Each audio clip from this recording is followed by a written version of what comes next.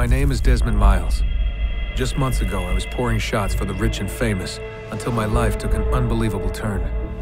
Abstergo, a secretive tech corporation and a front for modern-day Templars, kidnapped me and forced me into one of their inventions, the Animus.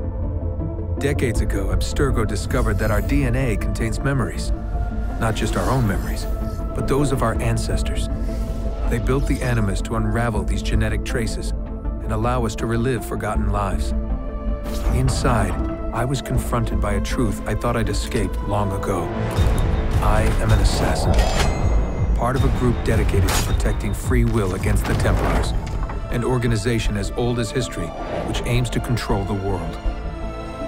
First, I relived the memories of Altair ibn Lahad, a stoic 12th century assassin from the Holy Land.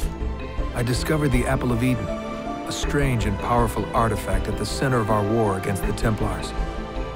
Next, I was Ezio Auditore, a 15th century Italian. I got to know him well as I lived his rise from charismatic playboy to grief-stricken assassin on a mission of vengeance.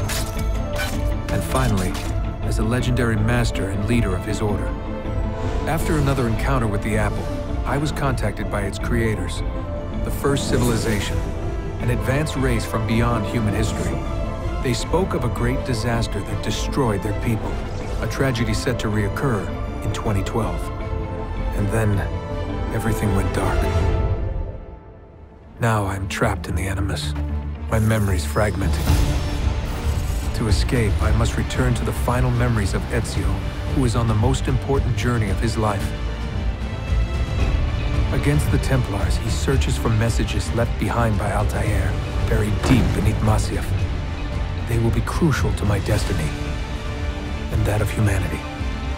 What fate intends for this world, I don't know. But the answers are locked deep in my bloodline. Where these three lives converge, I only hope to find them soon enough to save us all.